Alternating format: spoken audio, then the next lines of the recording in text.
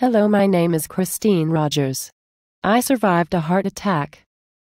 Thanks to the American Heart Association, I knew the symptoms and called 911 immediately.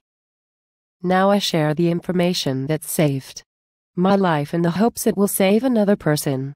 Please take the time to continue to listen to the American Heart Association's list of symptoms. Uncomfortable pressure or pain in the center of your chest, pain or discomfort in one or both arms, the back, neck, jaw or stomach. Shortness of breath, other signs such as breaking out in a cold sweat, nausea or lightheadedness. If you have any of these signs, don't wait more than 5 minutes before calling for help. Call 911 and get to a hospital right away. Please remember, these signs can be subtle.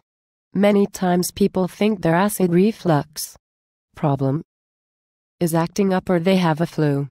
Heart disease can be prevented if you quit smoking, exercise 30 minutes a day, and eat healthy. Take care of yourself.